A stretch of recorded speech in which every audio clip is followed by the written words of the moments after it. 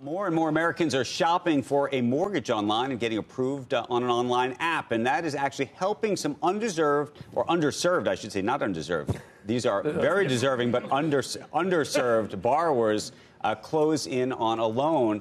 And Diana Olick joins us now with this great story. I feel like I've already undermined the story, but it's, or maybe I'm selling it in a different way. Diana. Now, look, online lending is taking over the mortgage market with older names like Quicken and LendingTree, as well as upstarts like Better.com.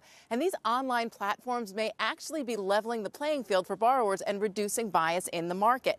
Better.com, which reported 350% growth itself last year, also found some interesting numbers regarding its borrowers. A 10-fold increase in married LGBTQ couples, 5 times the number of single women, a 675% jump in Gen Z borrowers, over 500% growth for Hispanics, and over 400% growth for African Americans. Now, the company's CEO says online lending is removing personalities and bias and just relying on financial numbers. Better.com's agents do not work on commission.